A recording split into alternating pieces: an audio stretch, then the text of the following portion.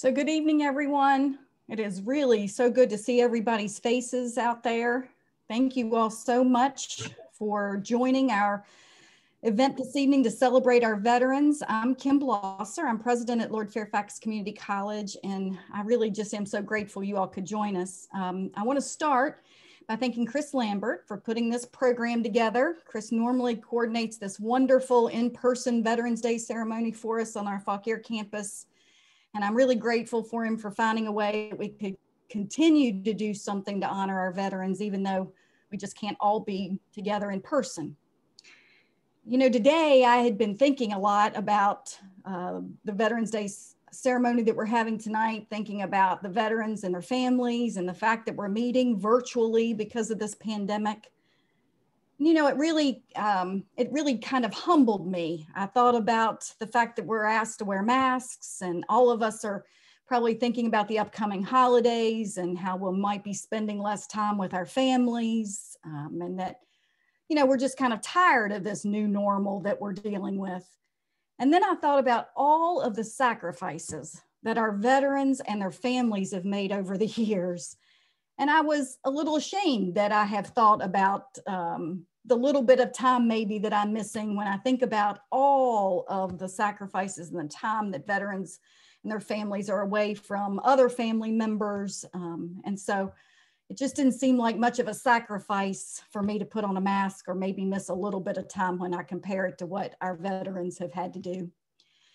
Recently, it also made me think about a conversation that I'd had recently with a veteran in our community. We're presenting a resolution to have a bridge named in honor of a serviceman that was killed in the Vietnam War. And he was sharing the story about when he graduated high school and he enlisted and he was completing basic training. And at the end of that, he shared with his, with someone there that he had hoped that he would be stationed somewhere on the East Coast so that he'd have an opportunity to see his parents. And he said, unfortunately, he got his wish, but he was on the East Coast of Japan. And it was 2 years before he saw his parents the next time. And so I think about those kind of sacrifices and the ones that have certainly made even more sacrifices than that as we're honoring our veterans today. And so speaking of veterans, I want to introduce you to a very distinguished veteran, our guest speaker, Lieutenant General Ben Freakley. General Freakley is retired from the U.S. Army after serving more than 36 years of active military service. And during his career, he led our soldiers and military forces in combat 3 different times, through Operation Desert Shield, Desert Storm, through Operation Iraqi Freedom, and through Operation Enduring Freedom. General Freakley is a Central High School graduate from Woodstock. He holds a bachelor's degree in engineering from the United States Military Academy at West Point and a master's degree in advanced military studies. And currently, he serves as a professor of leadership for Arizona State University. And he's also a special advisor to the university's president, Michael Crow, for leadership initiatives. And he serves at the McCain Institute for International Leadership. And what we're the most happy about is he also serves as a member of our Lord Fairfax College Board. And so I am honored to welcome Lieutenant General Ben Freakley with us this evening. Thank you, Dr. Blosser. And I hope, can everyone hear me okay? Just to make sure I know I'm not totally in control of all the technology Chris is. But thank you, Dr. Blosser. And I would just like to thank the faculty and staff at Lord Fairfax Community College for honoring our veterans today. I'd like to particularly thank Chris Lambert, and I'd like to thank Carolyn Wood. And I'd also like to thank Ashley Hansen, my pal, who keeps me aware of all these things and in fact extended a very kind invitation. But I'd also like to thank the Lord Fairfax Community College team for what you do to serve the community and provide education and portals for pathways for the young men and women across the served area, not just Shenandoah County, but our other counties as well, that provide a pathway to success in education for the citizens in the surrounding area. So thank you for that. So today we honor our veterans. This all started at the 11th hour of the 11th day, the 11th month in 1918, when a cessation of hostilities happened between the German powers and the Allies to stop the First World War. And it was known for Armistice Days for years until 1954, when President Eisenhower, after World War II and Korea, changed it from Armistice Day, which recognized our World War I veterans, to all those who had served, quite frankly, and we go forward today. And you know what, while we do recognize the veterans, and thank you for doing that, as Dr. Blosser pointed out, it is critically important to recognize the families, for they too serve. Those young men and women get hauled around the world, as our 5 sons did, and my bride from Woodstock, Virginia has, and they do it selflessly. They go to all 4 of our 5 sons went to a different high school their senior year. Quite frankly, I would say they're better for it, but some people might say they're not. But our families make tremendous sacrifices. Moms and dads aren't there for birthdays and other significant celebrations because they're either deployed or they're in combat. I have never forgotten where I came from, and that is Shenandoah County, and I greet you tonight from Woodstock, in fact. And so I was asked to comment a little bit about Veterans Day, veterans, and about my observations after almost, as Dr. Blosser said, almost 37 years at active duty and 4 years at West Point, so in a uniform for 41 years. I would first say that it is amazing and an honor to serve with the men and women that populate our ranks. They are phenomenal Americans. They're men and women who volunteer to put themselves in harm's way so we can have a peaceful life at home and try to prevent violence from reaching our shores. But they also advance American ideals. While many of them fight, and you know about that part, but what you don't know about is the countless days and hours away from home that they spend training other militaries. There was mention of Special Forces friends tonight, and how around the world tonight, small teams of 12 men and women are deployed in many, many countries, not fighting, but providing medical support and military training and just basic support to other military and professionals who secure, first line responders. Our special forces train other militaries to secure their own country so we don't have to. And out on our ships, tonight out in the waterways, the dark waterways across the world, sailors and Coast Guards men and women are keeping our trade routes open. You wouldn't think about it, but tonight there's Coast Guardsmen off the coast of Somalia to keep pirates from mounting our trade vessels, and so the oil can flow freely. In Africa, if people don't get oil for a week, they starve because they cook over the top of those fuels. And they get that oil because the United States Navy and the United States Coast Guard and our allies keep the shipping lanes open from those who would close them down. So it was such an honor to serve. And what kept me in for 36 plus years is serving with the families and the other members. Of course, I also got to live and go to 13 other countries. And there it's so wonderful to see other cultures and see the richness of what they bring to the world and how they solve problems. In my 13 months in Afghanistan, the literacy rate is 22% of the population can read and write. And yet I saw irrigated fields where the water was flowing uphill. They had figured out ways to take the water coming off the mountain and redirect it from the pressure of the water without any pumps, without any electricity, and through irrigation, direct that water back uphill so they could irrigate their lands and feed their families. And so sometimes while we think that literacy is the whole ticket, it's amazing to see the common sense and the problem solving that people in other cultures around the globe bring to the human existence. I also got to live in 12 different states. And while e pluribus unum, one from many, we are 54 different cultures out there, as you all well know, but it's what makes America great. I think what makes our country and our military so wonderful is our diversity. We celebrate women, men, African Americans, Asian Pacific Islanders, Hispanics, you name it. They're celebrated in the military and they're recognized, they're promoted at the same rank. There is no pay gap between men and women. Female lieutenant generals made the exact same amount of money I did. If they were in the medical corps, they made more than I did, but that's okay. And a female private and a male private make the same thing. because it's about equality and justice and diversity. But it is amazing to see that when you include others from other cultures and other beliefs and other races in your work, how strong you can be and what great ideas they bring to the table. I would also say that what I experienced joining the Army in West Point in 1971 is the amazing transformation that the Army went through from a draft Army, our military, from a draft military to an all volunteer force. And mostly too, that the Vietnam veterans reinvented our military. And those men and women who were treated so horribly by our country when they came home from a war that they didn't ask for, and a war that they didn't necessarily volunteer to serve in because they were draftees. Many did volunteer. They wanted to make a difference and provide freedom to the people of South Vietnam. But yet doing their duty, they were despised when they came home for many factors, which we can't talk about tonight. But instead of quitting and being disgruntled, they reinvented our military. And I honestly believe, going from young second lieutenant to old lieutenant general, we stood on the shoulders of those giants, those non-commissioned officers in particular, who retrained us, who gave us new ways of fighting, who fought for new kind of weaponry, for more education, more educational opportunities, a better educated military. We have that today because of our Vietnam veteran.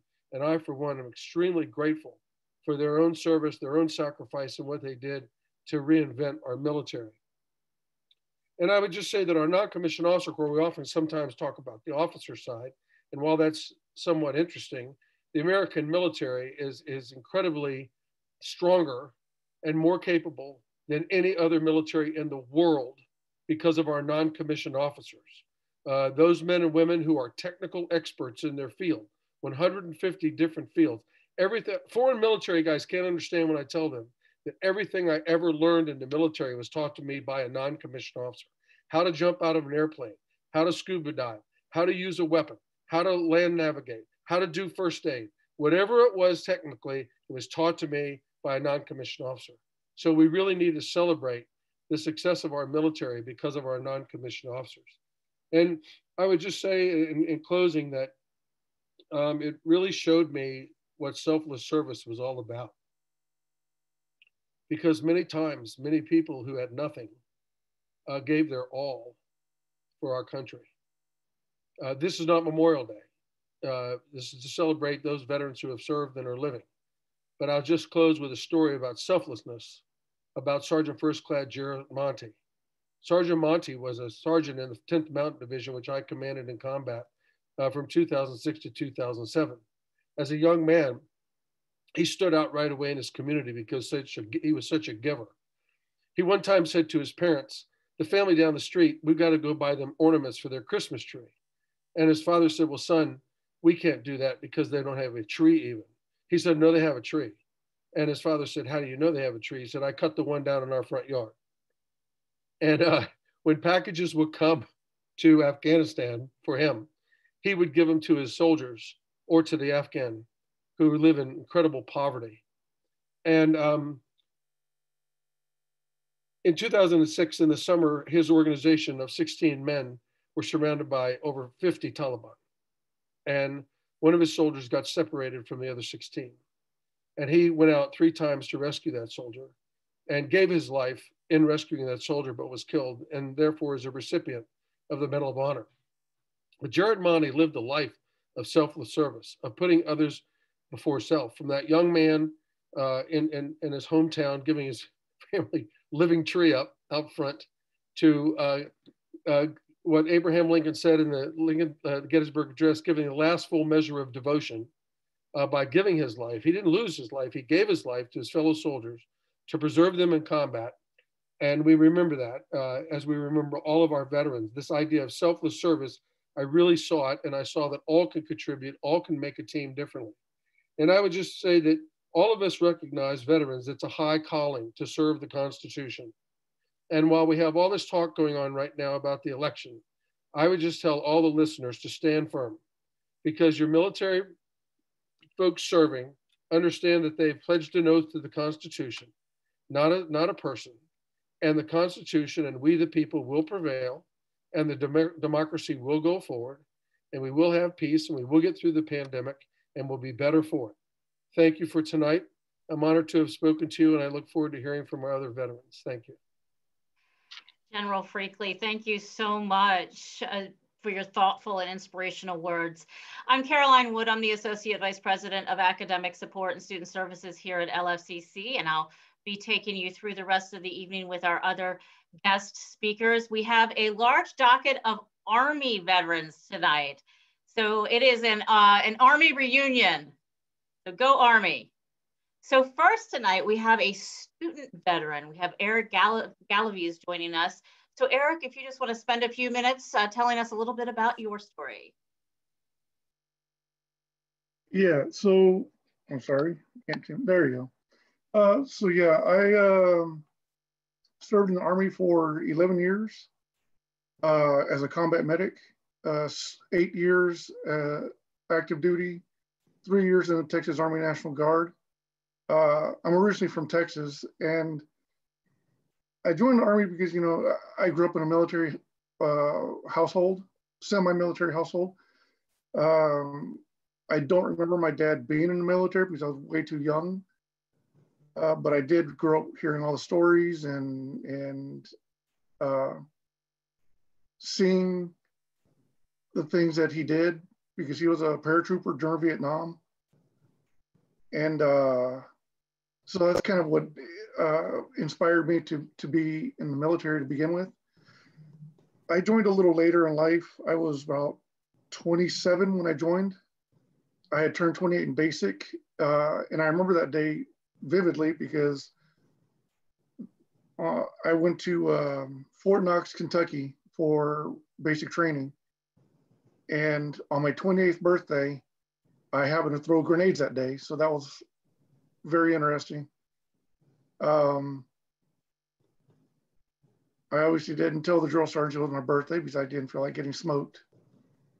But, you know, hearing all those stories and seeing how it affected everyone, and seeing how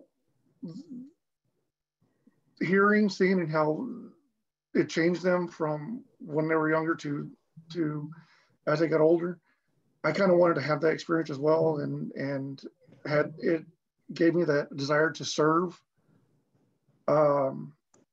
My brother and brother-in-law, who were younger than me, they joined before I did, and they were part of the initial push in Iraq. They were both Marines, and when they came back, I wasn't able to relate to them because they had a different experience than I did, because I was still a civilian. And then when I got back, I was able to relate to not only my brother and brother-in-law, but my dad as well, because as I said, he was a Vietnam vet. I was able to relate to them better and understand where they were coming from. So that was definitely something I enjoyed and something that was interesting to me. My first deployment was to Iraq. We were initially on the what's called MSR Tampa, or the main route up to Baghdad. And then we were shifted to the border of Iran in the Maysan province. And that's where I saw more of what I was meant to do as a medic. But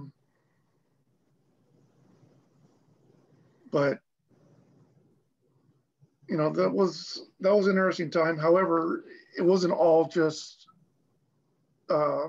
military stuff. I did happen to go see the Ziggurat of Ur during our, I guess you can call it layover. Our chaplain, I should say, came up to us and asked, who wants to go see the Ziggurat? And I had no idea what a Ziggurat was at the time. And for those who don't know, Ziggurat's an ancient temple. And so I went and happened to actually see that. It's just outside of Cobb Adder, which is in Talil. So that was very interesting. I have pictures of that, and that's something I'll never forget. You know, not many people can say that they got to see a ziggurat in person, and not only see it, but climb up to the top and see the entire landscape.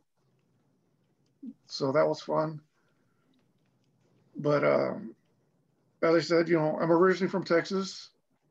And when I joined the Army, I expected to be transferred all over the place, wind up moving all over the place. However, my first station was at Fort Hood, Texas. And that's where I deployed out of.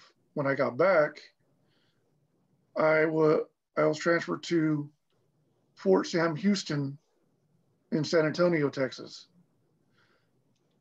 And then I wound up transferred to Korea. And then I wound up in El Paso, Texas. So I didn't really get to leave Texas except for one time, and my two deployments.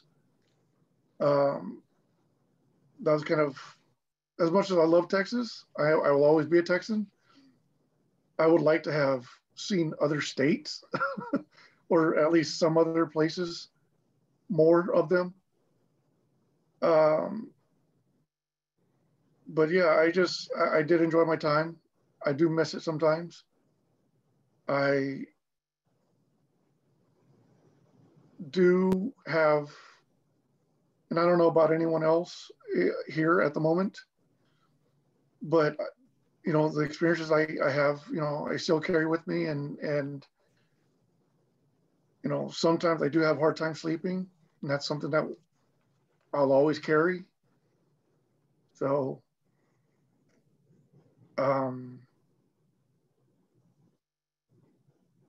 I don't know if anyone else will speak about that here, but yeah, that's something that will always be with me because of the things that I went through, you know. So, I'm not sure what else to say here. Well, we appreciate it, Eric, and really we appreciate all of our veteran students. They bring so much experience and life to our classes and LFCC, and when we talk about sacrifices, we know that Yeah. even when you're not in the Army anymore, that you're still making sacrifices often because of those experiences, and we appreciate it. Thank you so much for and tonight. yeah, I mean, I didn't, as I said, I did enjoy it, and it's something I'll always carry with me. I do, I don't know what anyone else does, but for me, and as a couple of people may know, I crochet, which is what helps me calm down. So, but yeah. That's great. Well, thank you so much for being here tonight, Eric. And so that's advice for everyone else. So crocheting is something you can do with your hands and calm down. A lot of us do things like that. So also we have a professor here. We have a couple of veteran professors. We're going to start with Mike St. Jacques, who is also an Army veteran and has a really interesting history and is a Russian expert. So he always fascinates us with his tales. So we're looking forward to hearing from him. Professor St. Jacques. Can everybody hear me? Gotcha. Excellent. So, hi, I'm Mike St. Jacques. I'm originally from Massachusetts. My involvement in the Army stemmed from an extreme lack of discipline after my first semester of college. And that lack of discipline led to lack of money. And I realized that I probably should go somewhere where they specialize in that sort of thing. And so I went to the school where General Freakley was the dean, the Fort Benning School for Misguided Boys, and learned to become an infantryman. I joined the Massachusetts Army National Guard as a scout. Weirdly enough, I ended up in the exact same unit that my brother used to command when he was in that same exact position, except I was a private who knew nothing, and he was a second lieutenant who knew nothing. And I decided that, you know, after working with these Rangers and these really, really high speed, just very well trained soldiers that had all had tons of experience, that I wanted to join the regular Army and I wanted to go special forces.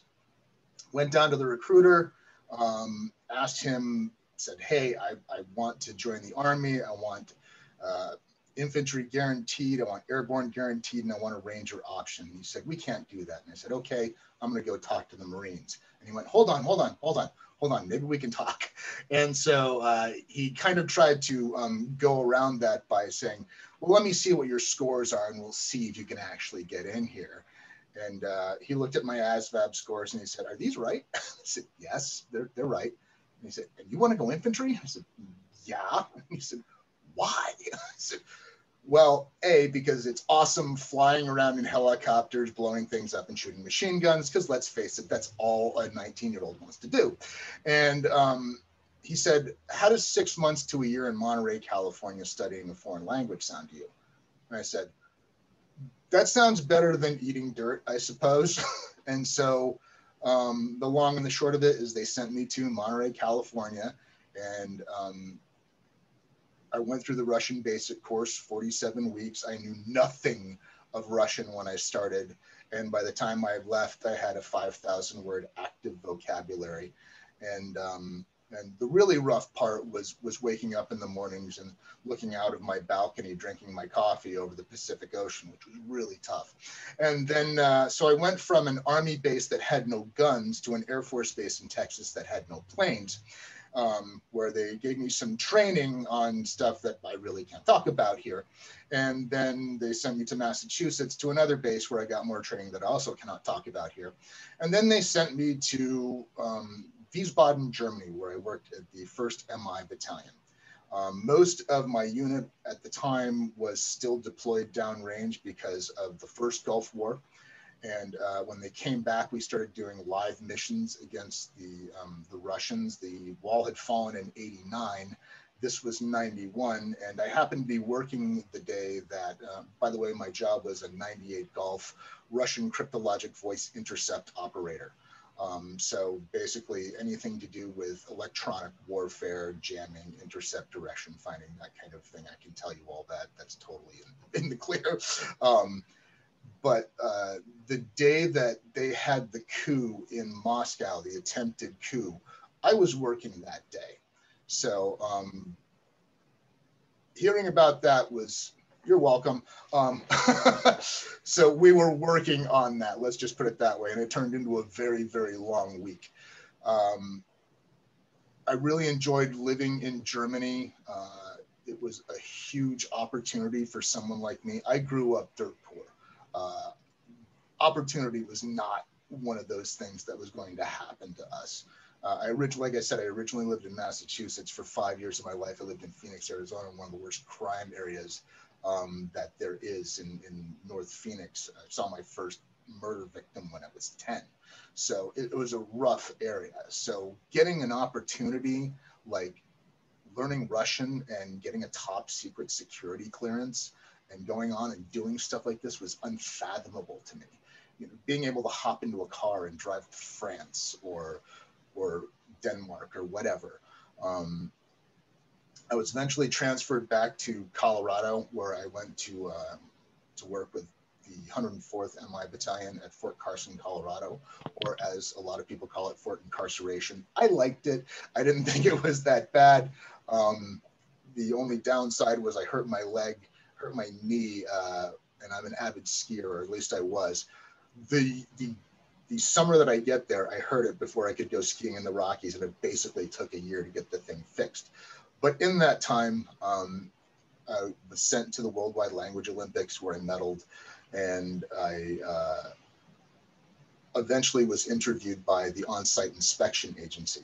And for those of you that don't know what that is, the On-Site Inspection Agency was created to implement the INF Treaty, the Intermediate and Shorter Range Nuclear Forces Treaty. And at that point, they had also added in the Strategic Arms Reduction Treaty. And so they gave me an interview in English, an interview in Russian, and they went over my my files, and I thought there's absolutely no way that I'm possibly going to be getting into this thing. And amazingly enough, 3 of us actually did. And so I went to Monterey again. I went to the intermediate and advanced course. They taught me some more Russian, and then they sent me out to the headquarters at Dulles International Airport. And so I worked in the START nuclear division. I used to fly over the former Soviet Union. That's me right there, a much younger St. Jacques. And behind me is an SS-20 intermediate range nuclear missile shell. So I worked a couple of times as the Deputy Chief of Arms Control in Almaty, Kazakhstan, in the embassy there. I worked at the Semipalatinsk nuclear test range at the Deglin Mountain Project, closing underground nuclear test holes. I worked on non-proliferation projects here and in the former Soviet Union with US Customs and Border Patrol and other agencies. And probably the most interesting thing I did was I was the lead technical interpreter for something called Operation Auburn Endeavor, where this is, I'll try to keep it short because I know that you should either make these stories interesting or short. I'm trying to do both. So I had just come back from an inspection in Siberia in February, which, as you might have guessed, is slightly chilly. And some of the other interpreters came up and said, "Hey, Mike, do you want to go to Georgia for an ad hoc mission?" And I'm immediately thinking, Atlanta. Yeah, that'd be great. What's going on down there? I don't know. Maybe Jimmy Carter needs an interpreter. And that wasn't unheard of for our agency. They'd like to pick us out and throw us into things like that. And so I went to talk to my boss, and he said, "Okay, you want to go to this?" I'm like, "Yeah." And he said, "You leave Friday." I'm like, "That's fine. Anywhere warm, I'm good."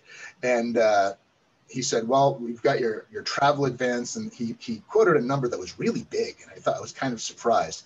And he said, "Just go down to travel, get your tickets, and we'll get you your emergency entrance visa when you get in country." And I was like, "Get into," oh man. And it was Soviet Georgia, of course, 3 weeks after they just tried to assassinate Shevardnadze. And my hotel was right across the street from that. So I was supposed to be there 10 days. I ended up being there a month and a half without telling anybody what I was doing, because when I left, I had no idea. They gave me a stack of materials on theoretical nuclear physics and said, "Come up with vocabulary for this. You're going to need it." Okay, get there. And the long and the short of it is we were getting weapons grade plutonium and uranium out of the country because it wasn't in a stable facility. And when you get back, you look back at that kind of thing and you're like, wow, how do I top that? How do I top any of these things that I've done as an E5? That was as an E5, just a buck sergeant. And so I got out for a year. I actually did stand-up comedy for a year. And I was so good that I went back in the National Guard because, well, A, I missed it. And I decided that I didn't want to drive all the way to Maryland to do intel stuff. So I joined the local Guard unit, which was the 29th Infantry Division, 3rd of the 116th, the tip of the spear for D-Day. And I figured, it's not like we're in a war or anything. That was 2000. So 2001 hits, and I ended up on the airport mission, and then eventually ended up getting deployed to Afghanistan, not to steal his thunder, with Brian Higgins, who's going to be speaking here. So he and I are actually combat buddies. We were at Bagram Airfield as the perimeter security company, did rotations down in Ghazni. I was in a particular garden spot called Wardak. I'm sure General Freakley knows exactly what I'm talking about and just how much of a garden spot it is. And while we were there, you basically did patrols, and just as Eric, a previous speaker, was saying, sometimes things get to you. The fire, like gunfire, never bothered me. Even after we'd been in a firefight, it just didn't bother me. Rockets, that was the thing, because we got rocketed all the time. And as the year went by, they got closer and closer and closer until they were landing within 50, 100 yards of our B huts. And that's what finally got me. And I'll be the first one to admit, when I came back from Afghanistan, and I was a single dad, and that was the end of my Army time. the very first New Year's Eve, and in Winchester they always have fireworks for New Year's Eve. The very first New Year's Eve, we were having a party, and I disappeared. My now wife, my then girlfriend, came looking for me, and I was curled up in a corner because I couldn't handle it. I'm good now, and it took a while, and it took talking to professionals to get you through that. But it's very real, and he's absolutely right. That stays with you. Your Army experience stays with you, such that you have something in common with other vets. It's kind of a head nod thing. And even more so with combat vets, people that have actually been under fire. You know the difference between the whistling and the crack. There is a gigantic difference in proximity of bullets. If you see somebody and they're cringing while they're watching the opening scene of Private Ryan, they're probably a combat vet, because that was fairly accurate. There's good points and bad points of my career, but I can't thank the Army enough for the opportunities that it's given me. I'll always have that, and I'll always have friends that are closer than some of my family. Thank you so much, Professor St. Jacques. We appreciate it. And so Professor St. Jacques is a professor of history with us at Lord Fairfax Community College. And next we're going to hear from Joe B. Wood, who is an LSCC alumnus. Hello. I'm hoping everyone can hear me. Joe B. Wood, graduate here at Lord Fairfax, fantastic school. I'm an Army veteran, combat veteran. I started my career off with the 82nd Airborne Division, and I went from there to the 25th Infantry Division, to Wolfhounds in Hawaii. Had about 18 months there and ended up back at Bragg with SFOD. I'm very proud to be able here to speak with everyone today. I do not believe there's any greater honor than to serve your country. It was probably my most fulfilling experience in my entire life. Very good points and very bad times, but you take the good with the bad and everything that you do in life.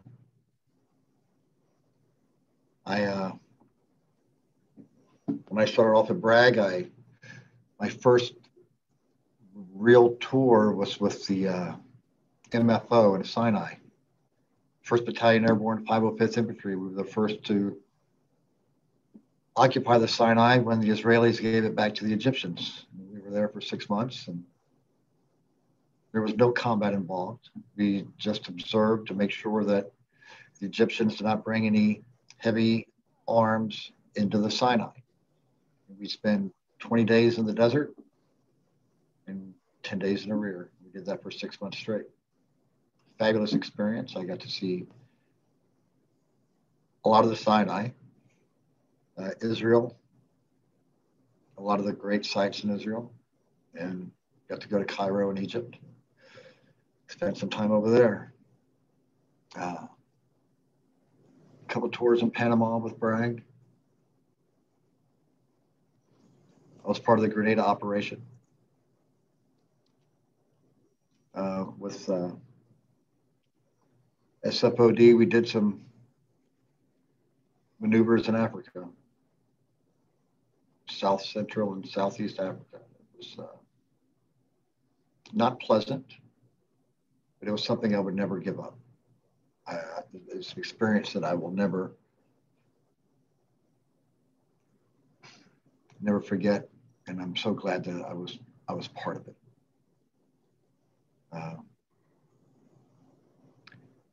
Eric, you were saying that you haven't had a good night's sleep. Well, nobody sleeps anymore. But you get through it. I think we're always going to have some type of nightmare once in a while, or just restlessness, tapping your fingers.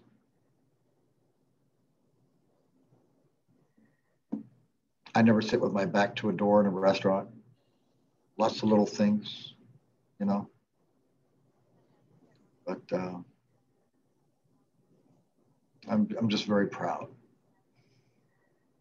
And I'm a firm believer that everyone, all of the young adults that we have these days, should at least try a stint in a branch of the military. And it's not for everyone, don't get me wrong. I was 11 Bravo, and I finished my career as a sniper, and I was good at it. But it's not for everyone. But I do believe that the military is great for self-esteem, morality, code of ethics, honor, and the people you're going to meet are going to be lifelong friends. And like the professor was stating, probably closer than your family. I know a lot of my friends are.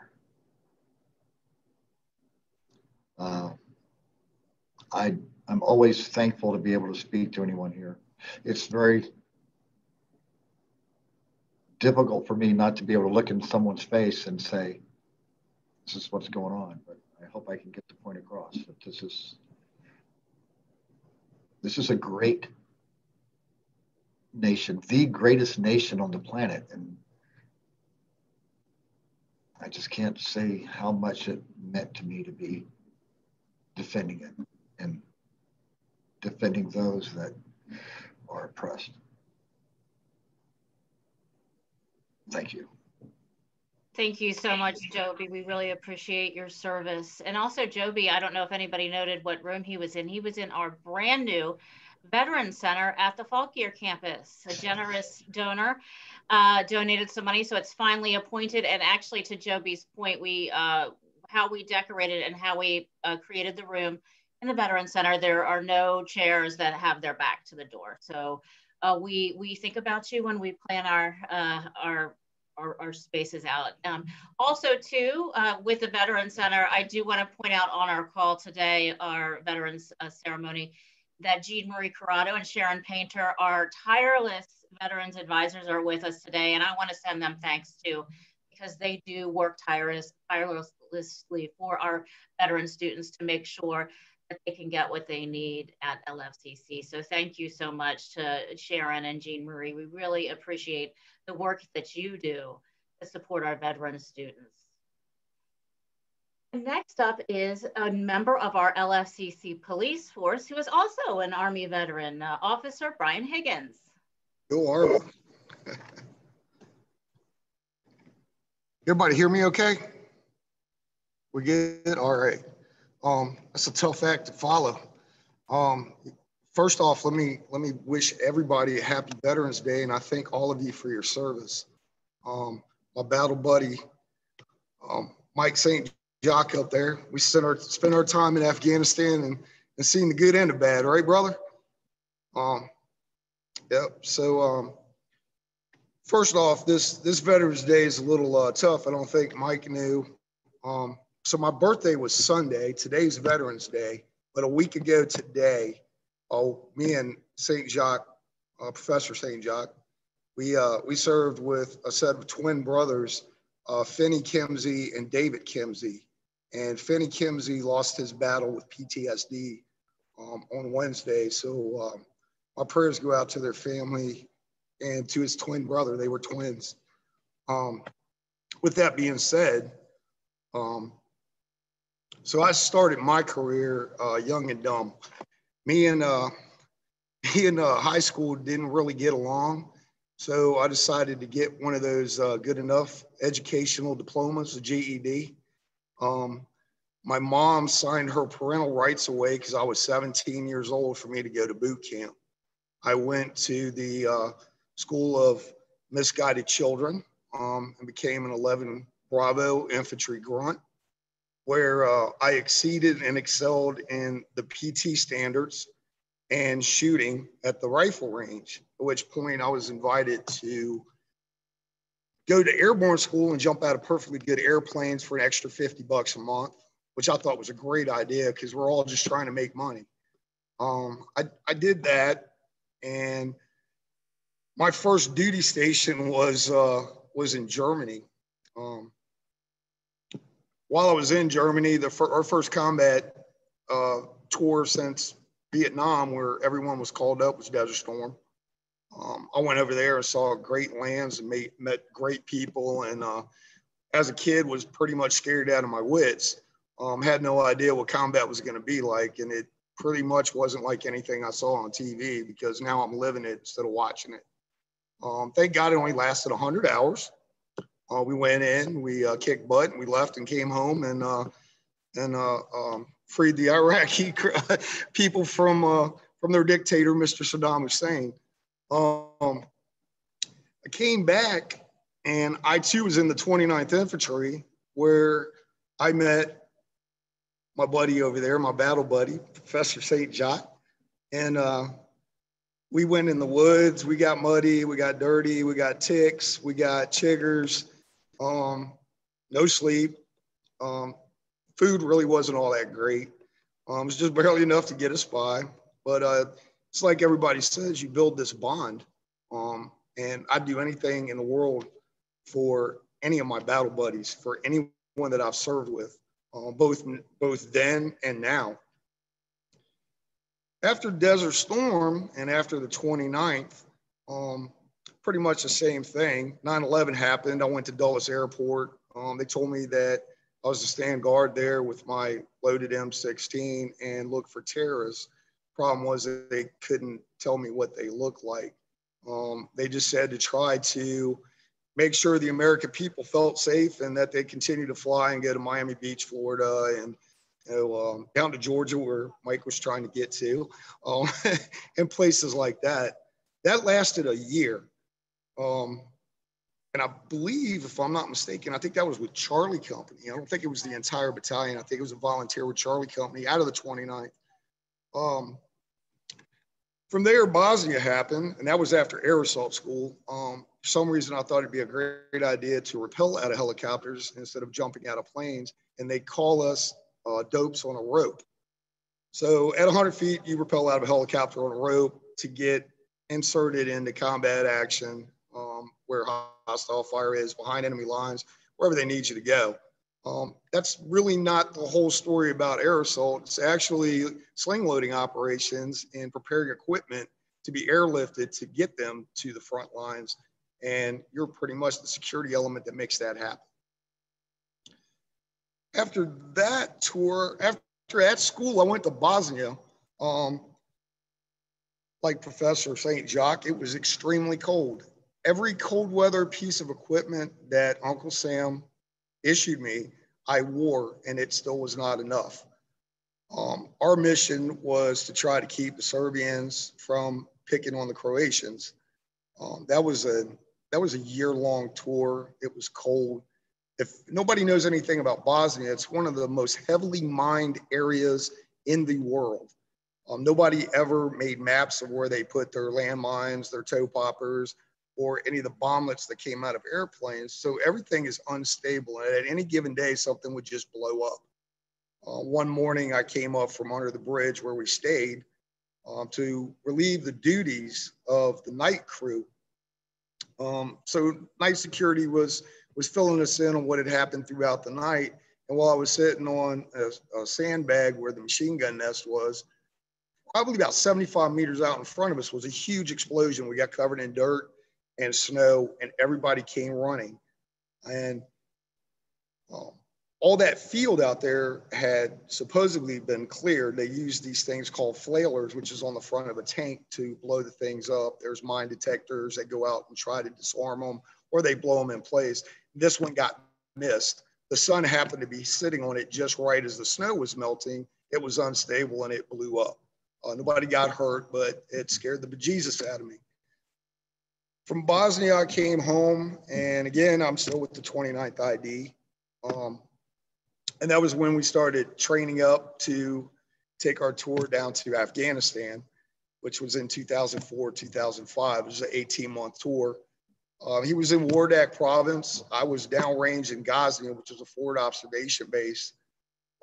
We pretty much did the same thing. We would do security missions, patrols. I was fortunate enough to meet some pretty cool people. We were there to train up the Afghani National Forces, which is basically their police. There's no weapon control. They'll point your weapons at you. They have no concept of weapon safety. So it's kind of a scary situation in the first place of trying to get that. That seemed to be the first, that would seem to be the first thing that we decided to train them in was don't point this at anything you're not willing to destroy. Keep your finger off the trigger because accidents happen. So we trained them to go on missions with us so that they could defend their own country without having to send troops over. I met a gentleman, his name was Colonel Idris. He was the police chief for the 3rd Emergency Response Battalion. This gentleman was a lieutenant for Saddam Hussein and his army during the Desert Storm incident, which I found pretty interesting. Nice guy. He seemed to have changed his ways. He didn't really agree with what Saddam had done. I remember sitting in his office one time and he called his brother-in-law, who happened to live in Philadelphia, Pennsylvania, and I talked to him on a satellite phone, and he was busy convincing me of how good his brother was, and he was a good man. So instead of me being in the States talking to someone in Afghanistan, I'm in Afghanistan talking to someone in the States. I thought it was just amazing. Again, we just kept doing patrols, and we would stop in little towns and just introduce ourselves and have chai tea with village elders and try to find out, well, where Al-Qaeda or Taliban were operating in and if we could get any intel. We lost 2 soldiers there, Bobby Beasley and Craig Cherry. God bless them, and I will drink one for them tonight for Veterans Day. I pray for their families. We're getting ready to have a 29th Infantry Division. Some of the folks that we served with, I was just letting Professor St. Jacques know, he didn't know about it, but we're going to do that on the 21st of November, where everyone will get together and we'll have some burgers and fries and barbecue, and family and friends will all meet together and see each other and welcome ourselves the best. After I got back from Afghanistan, I went on this I don't know, maybe holier than thou kind of mission and decided to go to RIP, and I became an Army Ranger. And again, I went down to the School of Misfortunate Children and learned how to be an Army Ranger. I got my Ranger tab, and about 3 months after that, I ended up with the 266 Military Police Company. You remember them, St. Jacques? They were just right down the hall from us at the 29th at the Manassas Armory, remember? So they recruited me up and was like, wow, you're high speed, why don't you come on over? We need a staff sergeant. We need people to, take control and teach us some things. You'd be a great asset to our company. And I was like, that sounds great. So they sent me to Fort Pickett, where I went to SRT school, which is a special reaction team, which in reality is just a SWAT school for the military. So I go there, I do great. Me and the lieutenant went together and was on the same team and ended up getting an outstanding team award while we were at the schools. We were overachievers in this, which should have been because we both were Army Rangers. So we've been through this. We kind of know how this works. So we come back, and less than 3 months, I'm getting and receiving orders where I'm being deployed to Iraq with the 266 Military Police Company. So now we're on tour number 4. We ended up in Balad at first, which if anybody's been to Iraq, if you know anything about Balad, they call it Mortaritaville because they mortared us every single day, every single night. I think I slept maybe a total of 48 hours the entire 18 months I was there. You don't sleep much when people are slinging things at you and they're going boom.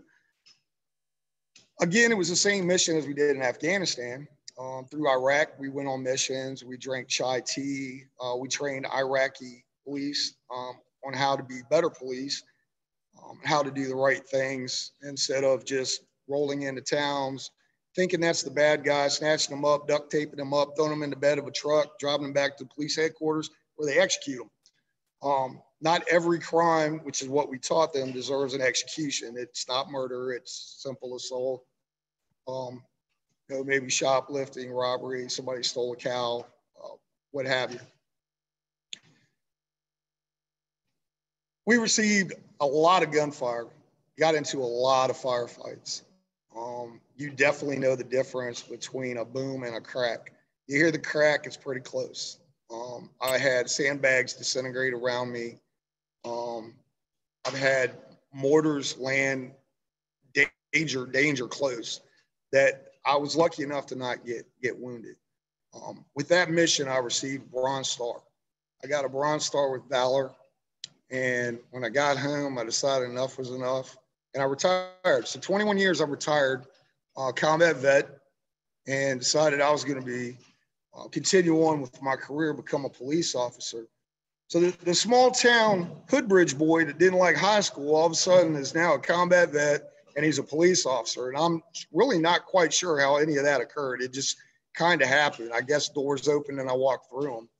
So I'm looking at 15 years as a law enforcement officer. I'm part-time with the Fauquier County Sheriff's Office, and I'm full-time now with the Lord Fairfax Community College Police Department, where I think I found a home, and I call everyone here friend, and everyone's my family, and we all support each other. And I just want to thank you all for giving me an opportunity to talk today, and I appreciate each and every one of you, and stay safe and stay strong.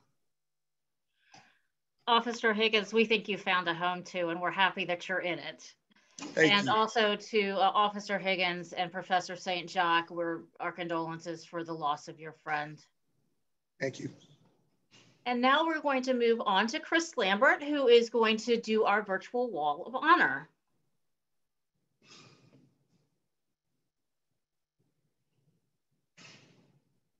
Got to remember to unmute yourself.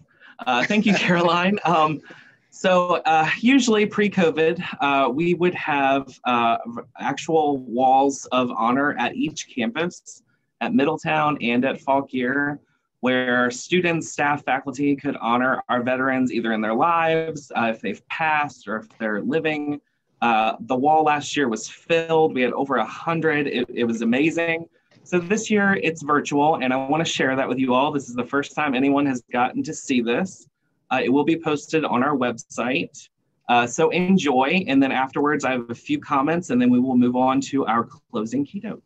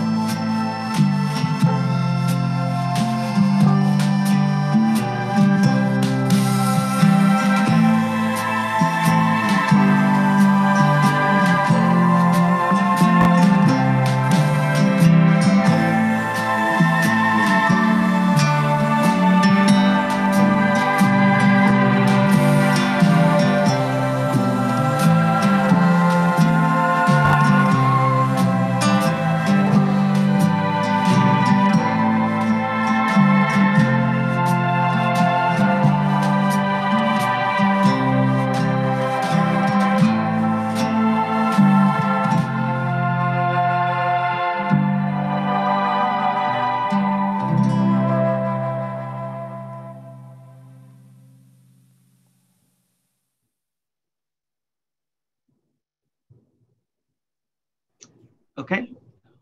At this time, we would like to thank any veterans or guests in our audience to speak or share any experiences. Just feel free to unmute yourselves. Just be courteous of everybody else that might be trying to speak.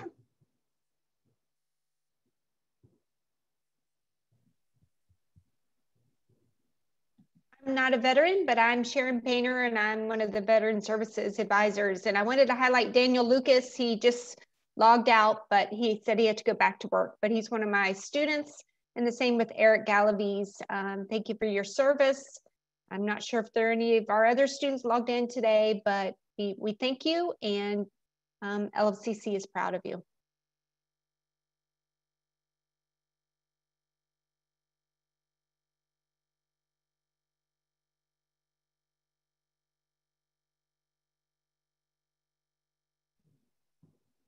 Okay, well, we're going to move on to our final guest speaker of the evening, Professor Butch Alston. Well, I'm really honored to be here and to share this stage with all these incredible veterans that have spoke. It's really humbling for me. And I also want to thank my students that showed up for this. I know I offered extra credit for you to be here, but I have a feeling that you will be glad that you came just for what you get from it. So quick administrative note, send me an email if you attended tonight and I will give you that extra credit. All right, so we've heard a lot of really good speakers tonight. So what I'm primarily gonna do, I'm gonna actually play a little presentation that I put together of my tour in Afghanistan, and then play a couple of videos after it if there's time. And the first video will be a unit that actually came into the same place that I was at and did the same job. So they made a neat little music video out of it. And then I'm gonna play three videos, two of them that honor one of my friends who actually died in Afghanistan. And then the other one also honoring a friend who died while I was over there. So without further ado, let me make sure I can get this up here. And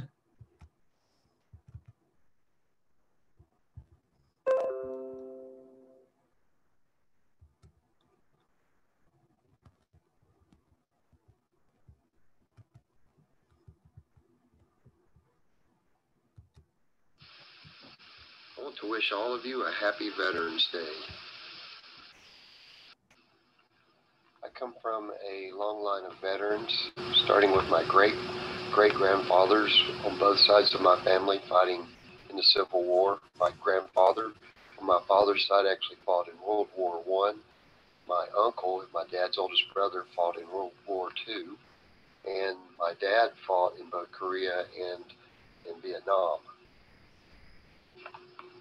Most people don't realize, but only about 9% of the population has served in the military, and only about 4.5% have actually served in combat, but 100% get the benefits of our liberty and freedoms due to those who've served.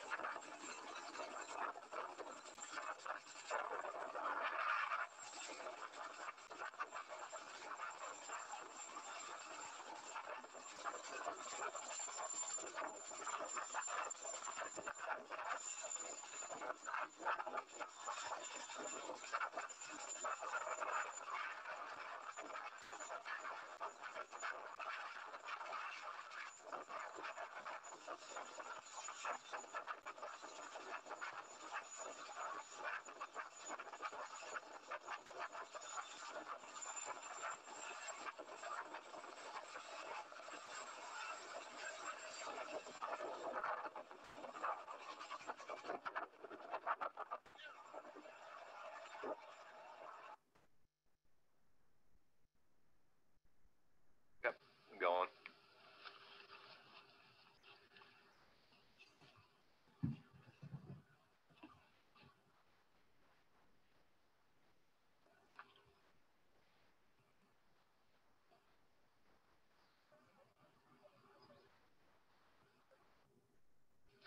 Actually, this may be the prettiest place I've seen in Afghanistan.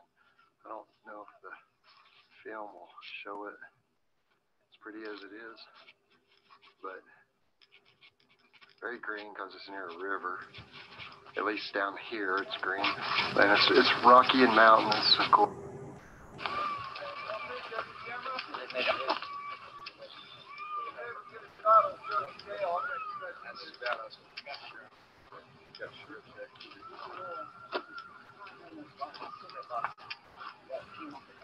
Today? We probably got it. I haven't checked it.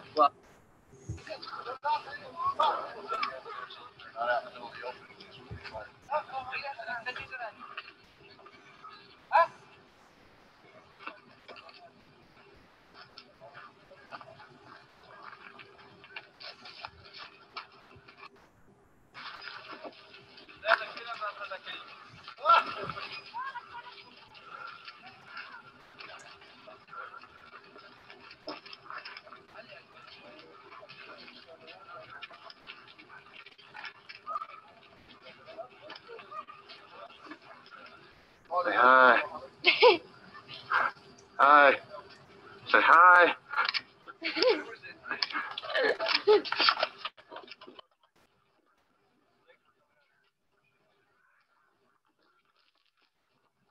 Hi. Wave. Say wave. Yeah, wave.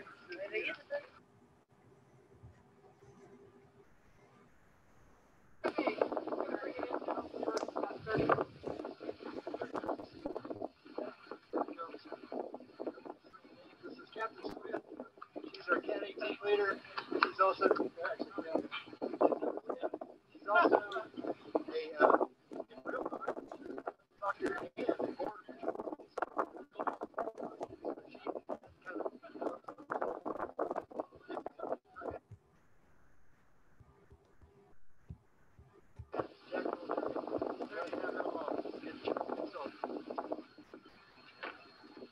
How long does your tape go for? I think a couple minutes.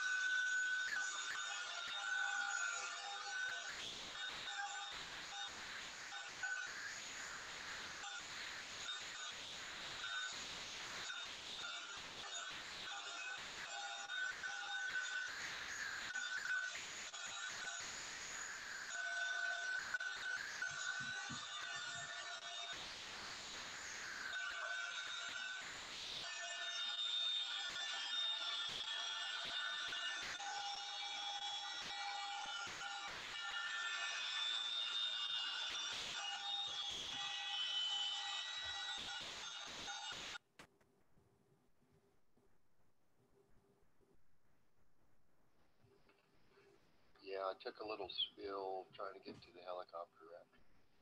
Found out we need to get on fast because there was enemy fire. Anyway, not a big deal. But I hope you don't mind me showing you the next few slides of some of the projects we did, including building a trade school where we tried to teach some local Afghans some trades that they can make a living with.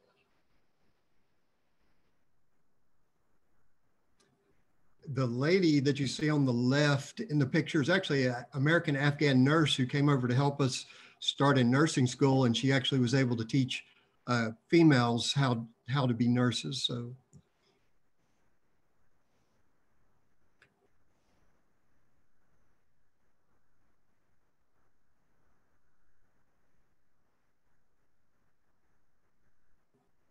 Our school started out small, but as we kept it going, it grew larger and larger and was pretty good success. We built several things like schools, clinics, even wells, so they could have clean water, several different things. And this is actually a school we had built that we were dedicating to the people. This was a girls' school that we built.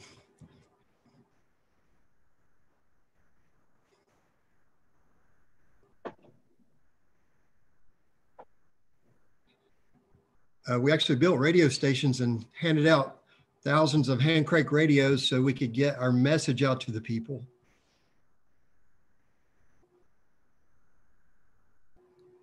They were really happy to get a certificate from the United States for their graduations.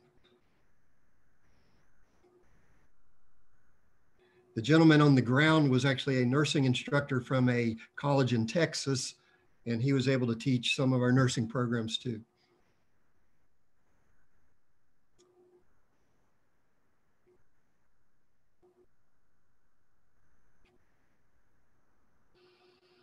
Never really knew who the enemy was, and each town was different. Some towns had even the local police who were related to the Taliban, and they may treat you good one time and be your enemies the next time that you're there.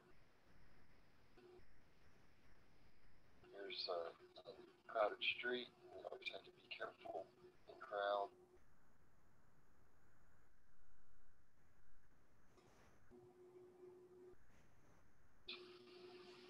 Yeah, full security for one of our brigade commanders.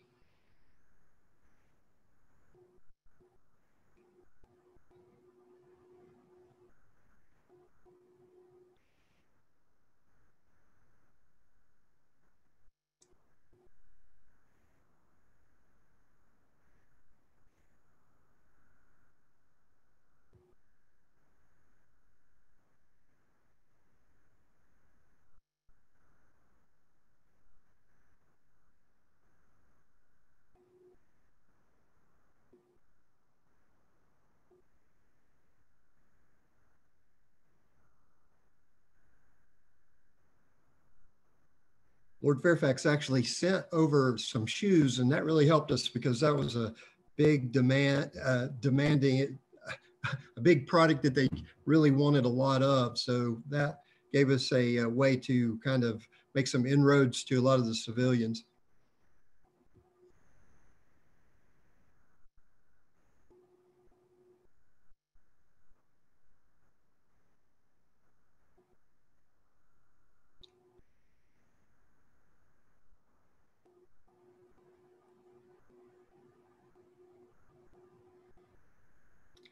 These were actually some of our soldiers posted outside of the girls' school because the Taliban were actually threatening them when they came to school.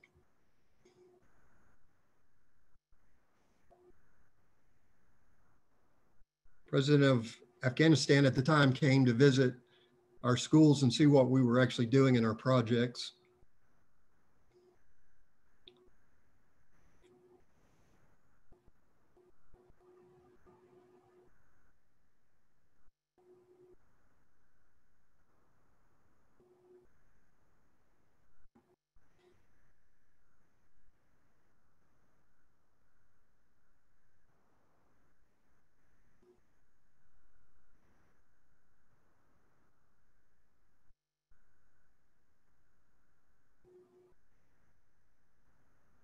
This is a mosque in Kandahar right outside the airport. And this is the post I lived on, an 8.5 acre post that used to be a special forces post. This was a group of migratory people that were called the Koochie people, and they would kind of migrate according to the season. And sometimes that caused some issues with the local areas that they were migrating through. And we happened to kind of run across some of them when we were going out on a mission one time.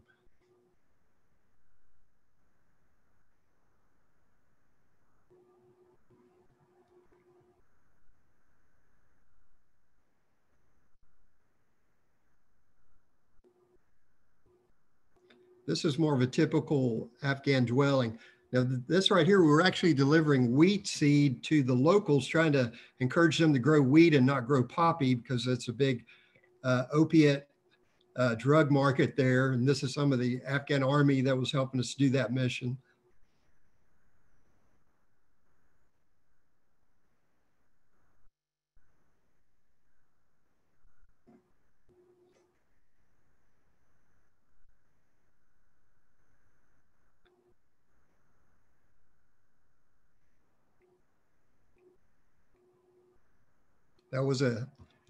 There's an interpreter and a soldier giving out the wheat to some of the locals to, again, encourage them to grow wheat.